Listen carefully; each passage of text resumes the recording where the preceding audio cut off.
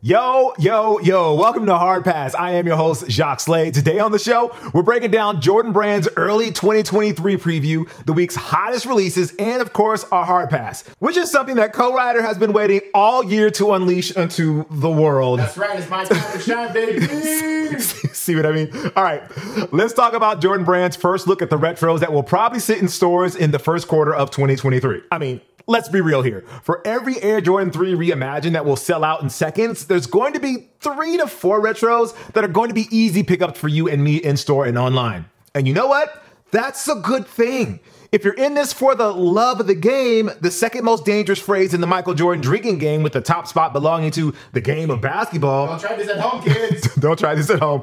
Then it shouldn't matter if a pair of retros are still available 6 weeks later at a Champ Sports. And if the price drops, that's even better. So let's break down the brand's look at what's dropping in early 2023. Shout out to Nice Kicks with the screen caps and how they will probably fare at retail. Okay, these are the sellouts that actually make sense. We have the Air Jordan 3 White Cement Reimagined on March 11th for $210. The Air Jordan 1 High 85 Black and White on February 15th for $200. The Air Jordan 1 High True Blue on January 14th for $180. The Air Jordan 1 High White Cement on February 25th for $180. And then the Air Jordan 13 Playoffs on February 18th for $210. White Cement 3s are iconic. They are on the real short list of greatest Air Jordans ever made. So anytime they come back, they're going to sell out. And you know what?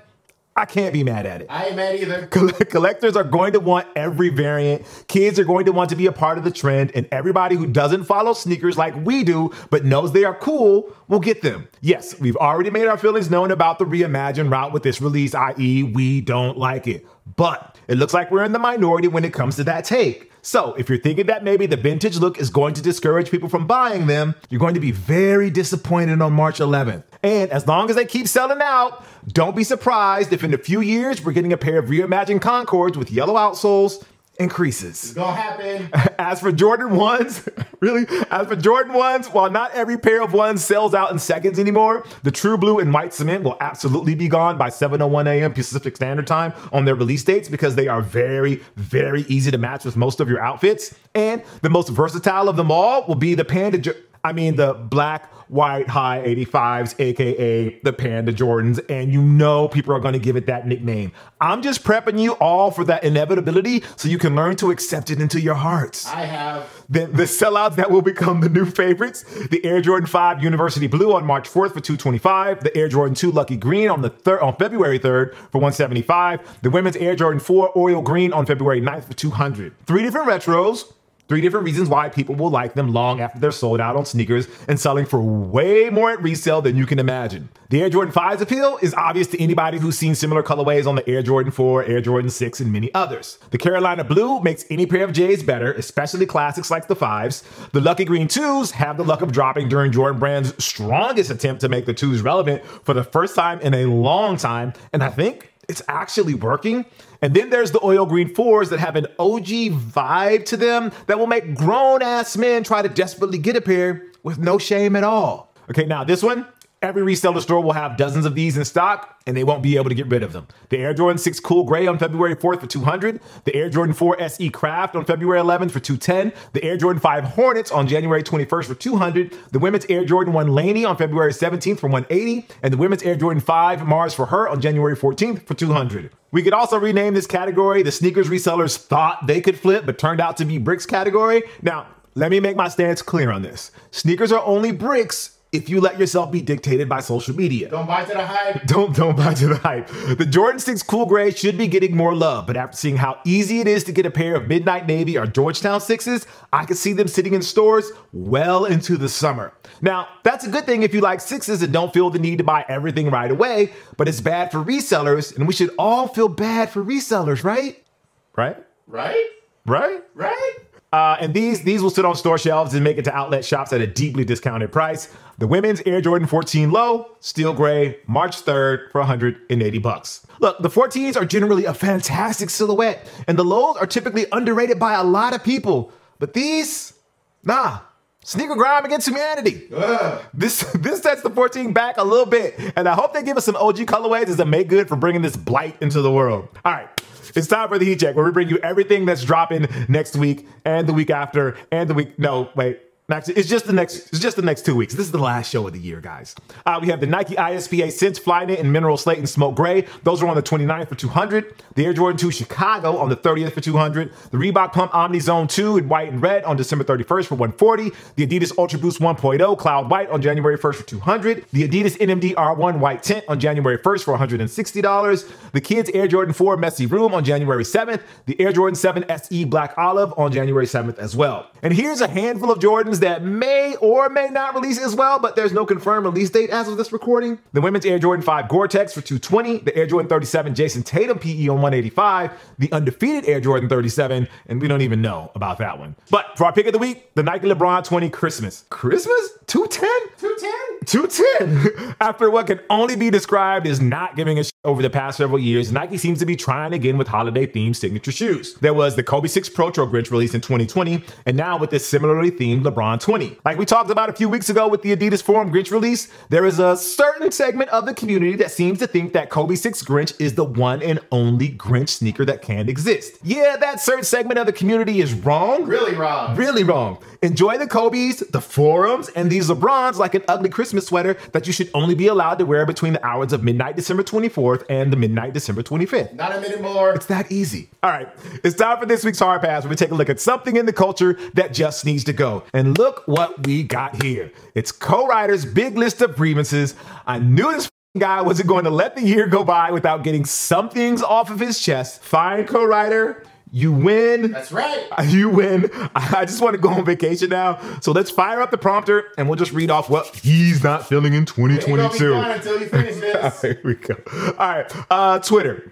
You want to know who really cares about Twitter? Not me. Journalists who overvalue Twitter's importance to society because it makes them feel important. Billionaires who maybe finally figured out being an edgelord means you lose your spot as the richest man in the world to the guy who owns all the luxury brands. Shout out Bernard. And politicians who can't figure out TikTok. Without these two groups and one billionaire feeding the mystical algorithm all of the outrage that can fit in a tweet, Twitter would be a much better place. At the same time, it would also die the following day from a lack of engagement. So let's just metaphorically burn the place to the ground and figure out what the next thing is. We did it with MySpace. Nobody under the age of 25 uses Facebook, and someday TikTok will die off too. Let your 500 followers, 80% of which are bots and pity follows, go. Remember Friendster? Friendster? Really? That's what we're talking about now? And then we have Attack on Titan. Has there been a longer final season than this damn show? No. What started out as an amazing story of kids just trying to make it in a world full of creepy naked titans like generations before them has taken so many twists and turns that they've lost the thread and the heart that made the show so compelling and fun to watch in the beginning. That being said, if Captain Levi can drag his ass for one last episode to take Zeke to the woodshed, it'll all be worth it. Shout out Sasha. Max. Yes, the word Max is apparently going to be the name of the joint HBO Max Discovery Plus app. It will bundle the prestige of HBO programming in their vast movie library with the reality TV crap that's on Discovery Plus. Look, if they give us assurance that Tokyo Vice Season 2 and Barry Season 4 are in the can and ready to go, and they add in the AEW and Ring of Honor back catalog to the service, then we're okay for now. But honestly, I won't believe it until I see it. Hideo Kojima.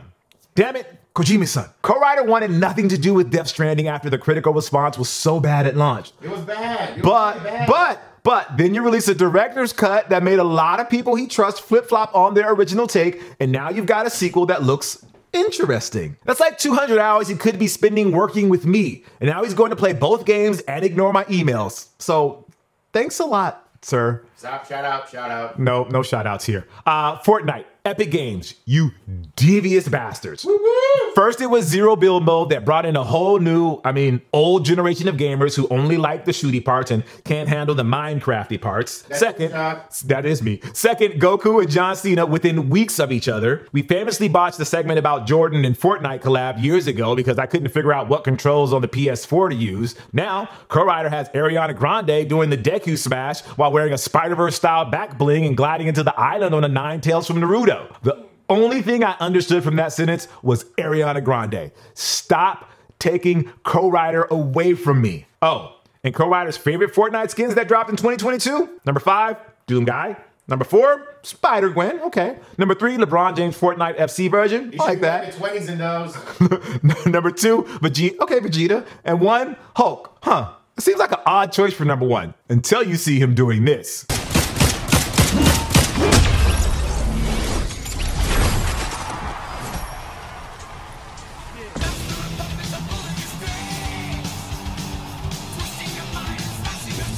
Yeah, even I can get behind that choice. Nike, for bringing back the Nike Air Penny One Home colorway. Thanks, Nike. See, he's happy. Sure, co-writer's happy-ish. You can even argue he's actually content and mellow, but yeah. The sneaker thing that he's chased for so long is now in his possession along with 3 extra pairs. Maybe 4. So now what? He's been begging for an Air Pippen 2 retro for a while, but that seems like more of a matter of when and not if.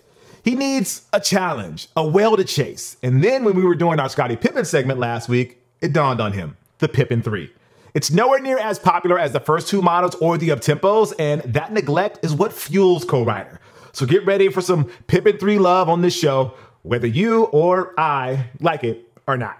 Then we have The Rock. Look, if you haven't noticed by now, we're actually big fans of The Rock. Are we? Yes, we are. We joke about him constantly here on the show, but we joke because we care. Do we? Yes, we care. And because we know he's capable of so much better. After Black Adam didn't do well in the box office as the Great One had hoped. And I liked it. And with news that the new DCEU big boss James Gunn, aka the guy who helped turn a D-list super team called the Guardians of the Galaxy into one of the biggest properties in the MCU, isn't keen on bringing back Black Adam, at least in the current form. Then maybe Rocky will finally realize the hierarchy of power did change. Just not in the way that he wanted. Oops.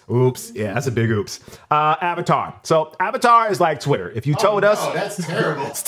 If you told us that there was only ever one Avatar movie or that the second one tanked so bad that the series never continued, I think the world would be okay. I'd be okay. But unlike Twitter, Avatar did contribute something meaningful to the world. 3D sucks. Okay.